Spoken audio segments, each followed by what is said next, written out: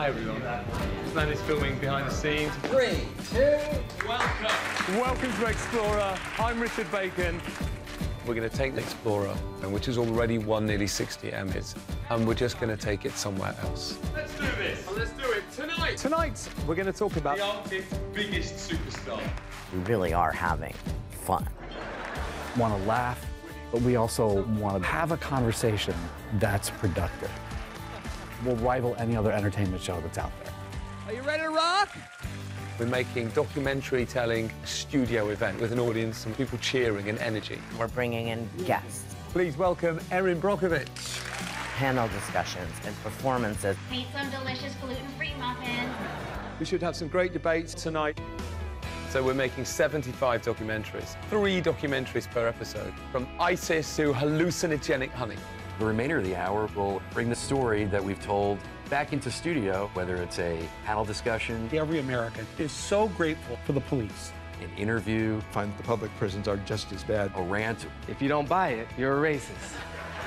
We like to give our conversations as much time as they need. The downfall of the environment and the lack of cleanup is deception. Interesting things. Not least of all, you're in great shape. We're telling stories in a little bit of a different way without losing what's really special about Explorer. Let's run the numbers. 33 countries. We are infusing some humor and satire. 99 problems, but being a billionaire ain't one. We're not going to give you the last word, The sex and the being high, I've got to say I prefer to the kidney failure. but at the end of our show, you are going to look at it differently. Entertainment and substance, not one or the other. This show will prove to be both. Good night. The all-new Explorer with Richard Bacon. Mondays at 10 on the National Geographic Channel. How you guys doing today? Hello. Hi. Welcome, Richard. How are you doing? Yeah, I'm really excited to be here. I love stuff like this. Yeah, it's going to be, I think your show is sort of like, it's a conversation. We're talking about issues. We're talking about, we have an audience here. Yeah. Hello, audience. There we go. Hi. I want to start off. Look how enthusiastic they are. This is why I like American TV They're all audiences. smiles. If you guys don't see, they're all smiles. You're all smiling. Back in Britain, all the audiences, because I'm British, in case you hadn't noticed.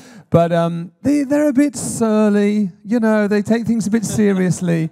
And here, everyone just kind of laughs and cheers and is really enthusiastic. And that is why I've decided to become an American, ladies and gentlemen. There we go. We're glad to have you. Or at least until a couple of Tuesdays ago, and then I reverted. There we go. That's exactly it. I want to start off right with Explorer. This has been a long-running show on National Geographic for a while in a different format. Before you came on as host of the new Explorer, were you very familiar with the old format? Yeah, very familiar. Those? Yeah. Yeah, as we explained in that trailer there, the Explorer is a show that's been on for nearly 30 years and has won 60 Emmys. So it's quite a... No small number, absolutely. I know. It's also, when you're taking on the brand, it's quite a lot to live up to. You're sort of getting, what happens if we never win another? But nearly 60 Emmys, and it's always been this 1-hour documentary series, and it's always told these stories from around the world, stories that should be told. It's always given you new angles on things. And I think we decided that, we can tell more stories than one a week. So in our new format, we have 3 documentaries, and they're shorter. And that around those documentaries, we can talk about the issues. So, when you watch a good doc and then you talk about it, right? We've kind of brought the talking about it into the show. So you see the documentary, and then in the studio, we'll go further with the conversation. And I think it's also about trying to turn documentary making into an event. So there's a studio audience, a very enthusiastic American studio audience who are there, who are also very much part of the show as well. Yeah, I think you hit on a great point. We have these documentaries, they go on their streaming services and then people talk for about a week about them, and it's not really a long-running conversation, doesn't keep the conversation going. Now you guys are adding in a social media element, you guys are having people talk about the stories as the stories are happening on air. Tell me a little bit about how you are able to take people's perspectives. Are you looking for leads all over the world? How are you guys getting the leads for these stories? Three documentaries is a lot to make. It's a lot. So there's 25 episodes in the first series. So that means we're making 75 documentaries. and a very high proportion of our stories are abroad. And Tonight Show, so we're on tonight at 10 p.m. on the National Geographic Channel. Tune in, guys. Tune in. Tune in, all of you. We want your enthusiasm as you watch the channel as well. But we're on tonight at 10, and our lead story is in Pakistan. And it's about a thing called the disposition matrix, which is a kill list. America has a kill list, a list of people that it wants dead. And this list is updated regularly by the president himself. And when you're on that list, it's very hard to get off that list. And so we have got, as you can imagine, you can't just call up and say, would you mind taking me off the list? And so we get a hold of that list, and we go to Pakistan, and we talk to a man who's on the list. And what's really powerful about the interview that our correspondent, Tim Samuels, does is he interviews this man, he's called Malik, I believe, and his son together. And his son, who's about 12, talks about how he lives with his dad, and he lives in fear, and he can hear the drones buzzing overhead, looking to kill his dad. And you know that when drones rarely take out one person at a time. They take out all the people around them.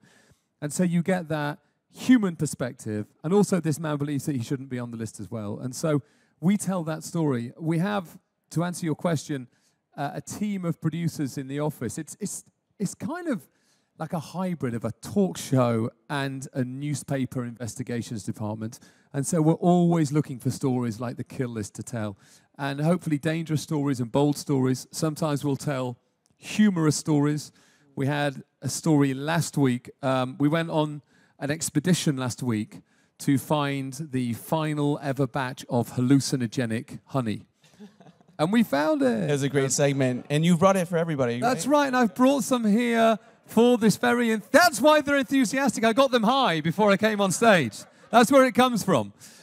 And so it's that mix of stories, but we have a team of producers who have worked at CNN and MSNBC and a range of shows, talk shows and news programs and documentaries who've come together to find these stories. One of our exec producers produced and shot herself most of Michael Moore's films. And so we have our background is a mix of Michael Moore, Colbert, Letterman, 60 Minutes, MSNBC, CNN, and you put all that in a pot and you get hallucinogenic honey.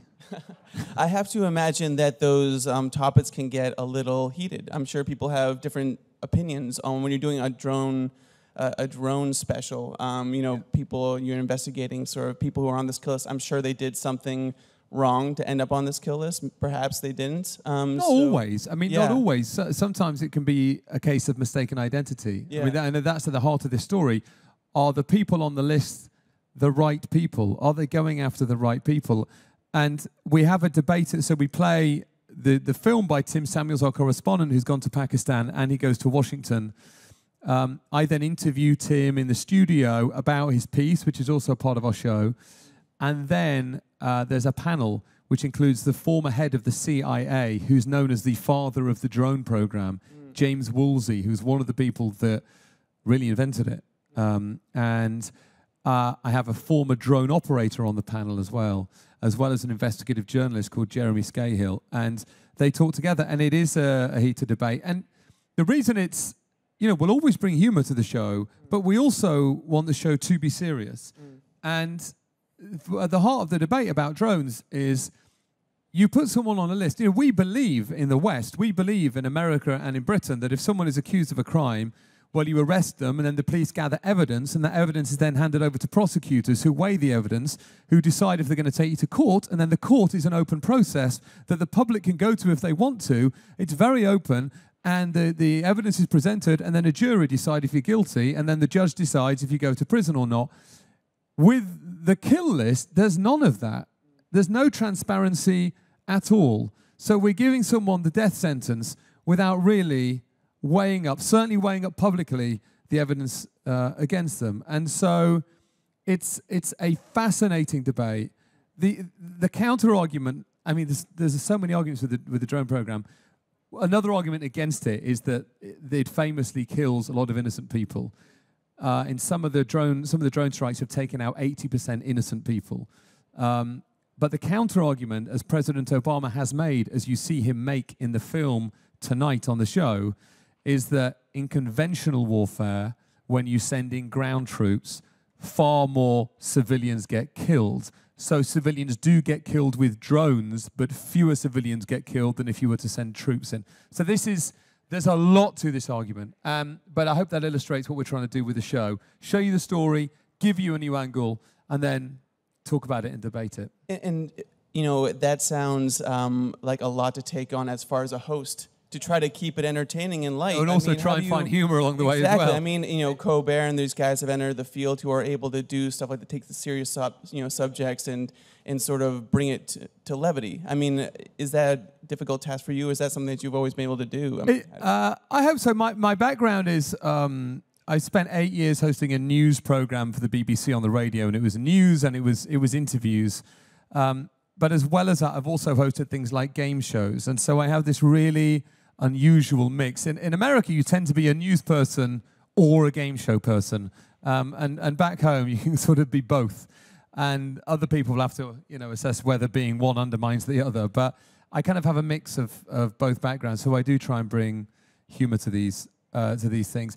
Look, we're still really evolving the show, and we are still learning, and we're making sort of little changes every week as we put the show out and we get audience feedback and change it again. So we've just launched in America. We then launched in 170 other countries in early 2017, and the show will be broadcast in 171 languages.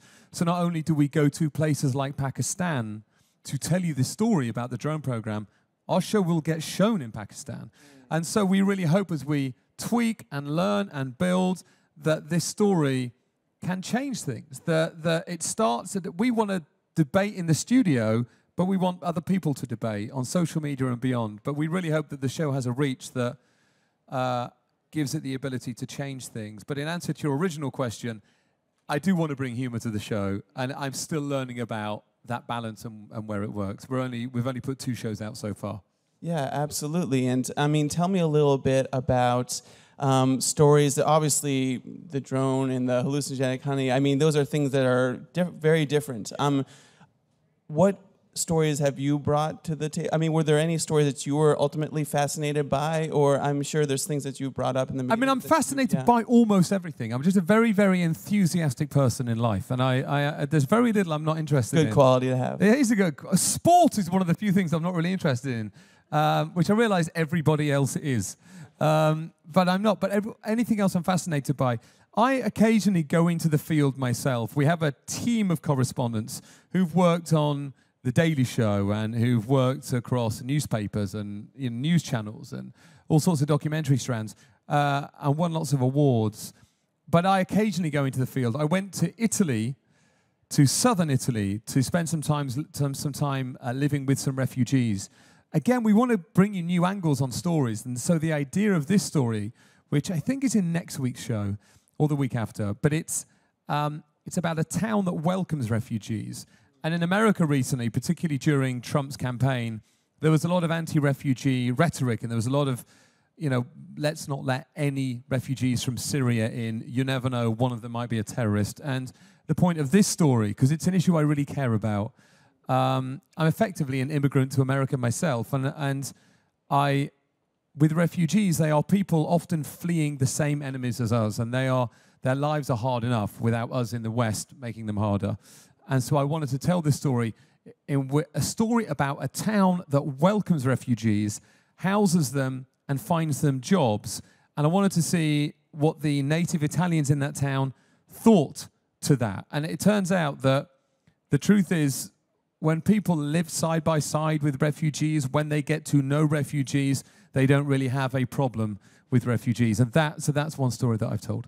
Yeah, and I mean, you're in this amazing position that you get to go to these locations. I mean, when you bring out something up in the, in the pitch, maybe it could look great on paper, or you could have a certain idea on paper, and then you get there and the story evolves and the story changes. I mean, is that what happened in Italy as well? Did you go there with a certain idea of what you want to capture and then find a story that maybe was so provoking it helped tell the story? Definitely. That always happens in the field, because you meet people who, again, may give you an angle you hadn't considered yourself, and so you adjust the story. Or someone will say, well, you need to go and speak to this guy over here. So It affects you as you go. Occasionally, we've shot stories that haven't made it to air. You know, we have these pitch meetings, and occasionally the story might not turn out to be what you thought it was going to be. And that's why I say it's partly a newspaper investigations unit as well. It's, you know, we just want to tell these stories, and stories that we really hope engage you, and stories that we hope you think about, and stories that maybe, as I said earlier, can change things. But at the heart of it all, we want this show to be entertaining. And so we're trying to pull off this trick of being an entertainment show with really what we think of as being important stories at the heart of it.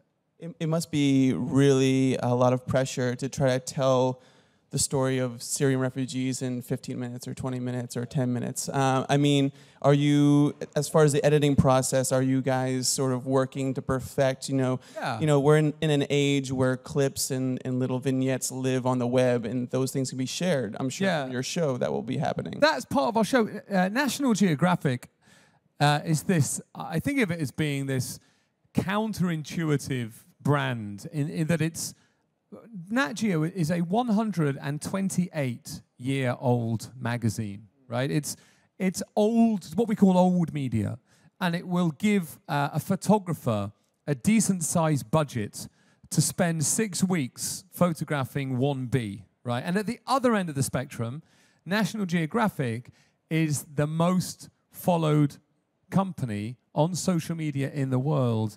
On Instagram alone, it has, I think, 65 million followers, second only to the Kardashians, which slightly undermines the point I'm making.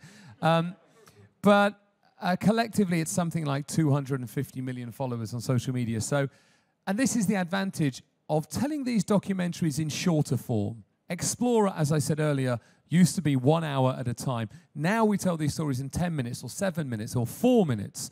And what we want to do as we build and grow and work out the show is we want to share these stories. So we'll take short form bits of these stories from, for example, Pakistan and our story about the drone program, and we'll put that on social media, which is another way for it to reach an audience. So as we grow and get more confident, our stories will reach people through social, and will go out in 171 countries around the world. And that's basically our strategy. Yeah, and we're talking a little bit about more people have turned up. There we go, exactly. You're an eloquent speaker, and they're showing up for you.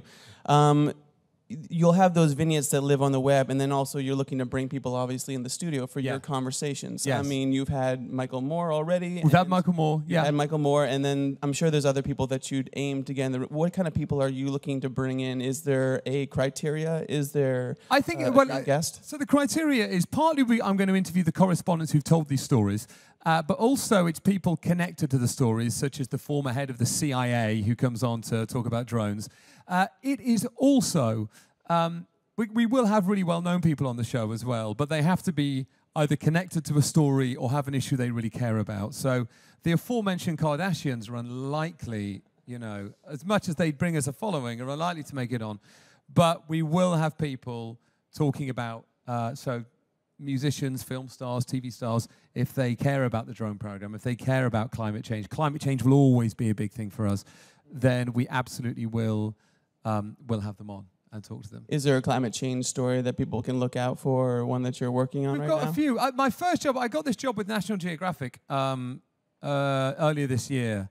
It's an amazing operation. The first job I did for Nat Geo was to interview President Obama about climate change. It's your first gig. That was my first thing they asked me to do. They called me, I just got the job and I was in a hotel, and it was early one morning and I'd been out, had a couple of drinks, I was a bit hungover, and my phone went, and it was the director of communications for Nat Geo, and he said, "Oh, just so you know, you're being vetted by the Secret Service." I was like, "I'm sorry, what?"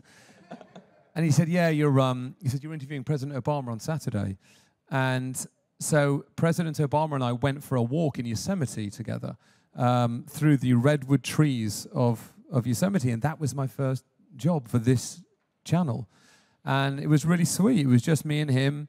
He drove himself there, and he was running a bit late because he couldn't find anywhere to park. And sorry, no, my mistake. He came in a military helicopter, followed by another military helicopter.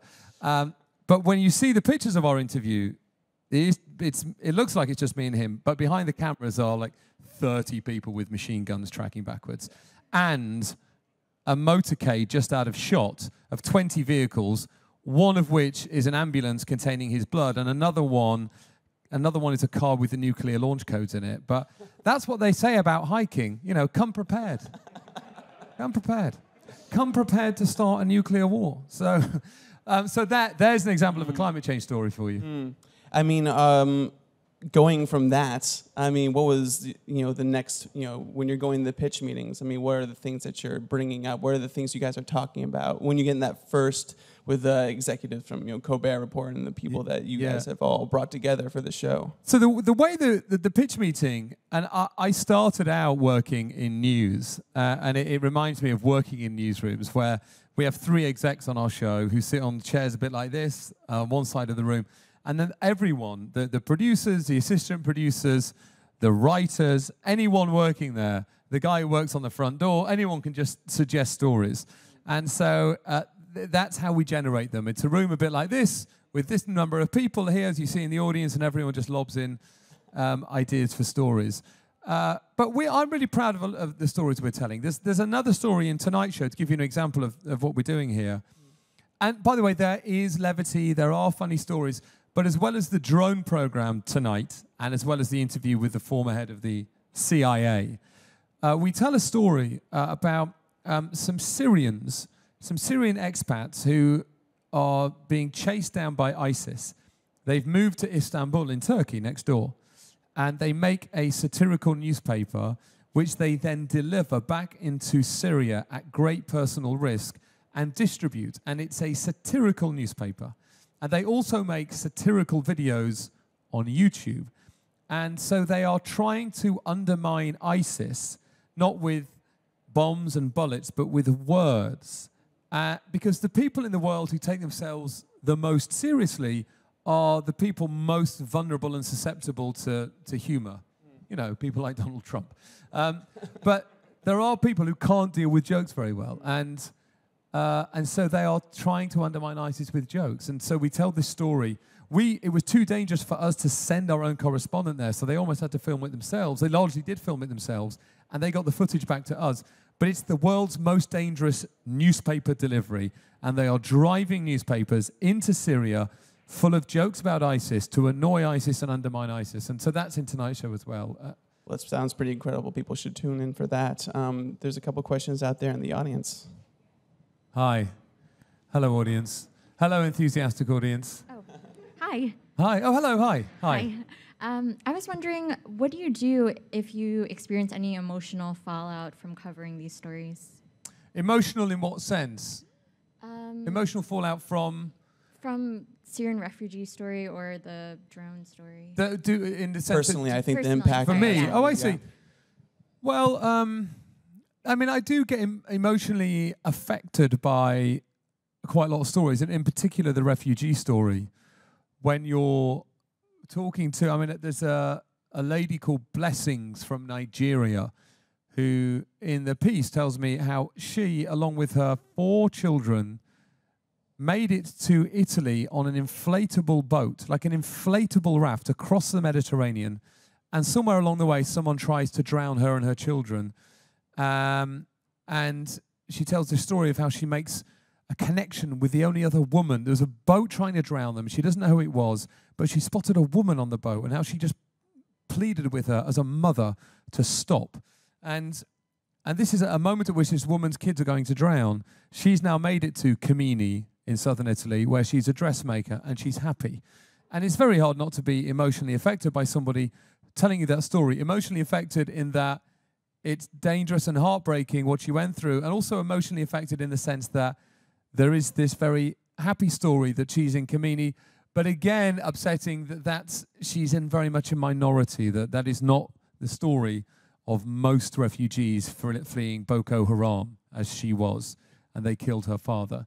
So I do get emotionally caught up in it, but I think that's okay on television. I don't think that's a bad thing.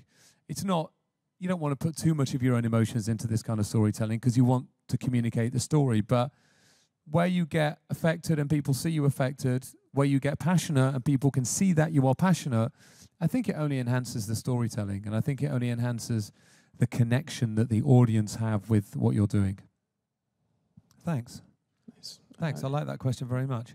Next question. Hi. What's your name? My Hello. Hi. My name's Delia. Nice to meet you. Delia? Yes. Hi, Oh, you Delia. said it perfectly. Hey. Nice. Okay, so my question is, what is the process of elimination between the stories, and which is more interesting than the other for the show? Yeah, it's a great question, that. And it's not something that you're always going to get right. I think for us, the way we look at the stories is, it's one, is there a new angle on it? It's two, we want to tell quite big global stories. We have an audience in America and we have a global audience. So it's can this play around the world? Is it a big story? Sometimes you can illustrate a big issue through something smaller, but I think we want our stories to be relevant and real, and dramatic, and to have consequence. We want them to spark debate and conversation. So we kind of think about all those things. We think about, has this story already been told a lot? If it's a story that we're about to tell in a way that you've already seen told on CNN or read about a lot in the New York Times or wherever, then we're less likely to do it. It's partly about, is there a way in which we're telling this in a new fashion? That's the question we ask. And they're difficult decisions to make. But that's basically it. Is it new and is it big, I suppose, is how we do it. Thank you. But please watch. You sound engaged by it already. Hey. Okay, last question right there. Yes, hello. Hey, What's your Richard. name? Philip. Hi. Hi, thank you for being here. Do you experience jet lag? And if so, how do you overcome? That's an excellent question. Do I experience jet lag and how do I overcome it? I do experience jet lag. I fly so much. In the last week, I've done the LA-New York trip 4 times, just in the last 7 days. I went to LA for Thanksgiving, and then I came back here to do some reshoots, and went back again, and now I'm back here in New York where I live. So sometimes if you fly just an insane amount, at no point does your body actually work out where it is, what's going on, or what time it is. So that's one way. Or occasionally, I do this a bit less now, but I used to get very drunk on the night before a big flight, so that when you got on the flight, irrespective of the time you got on the flight, you would be knackered and you would go straight to sleep. So they're the 2 options. Either get drunk or just fly constantly so that your body never knows where it is in the world. That's some great advice right there. Yeah, yeah. So guys, tune into National Geographic's Explorer tonight on Monday, and then look for that global launch in January, coming up in January, right, Richard? Somewhere early 2017 is when we're launching globally. But tonight, as I say, it's the kill list tonight. It's the story about Syria tonight. There'll be humor in there. But I think I'm really proud of tonight's show. So yeah, it's 10 p.m.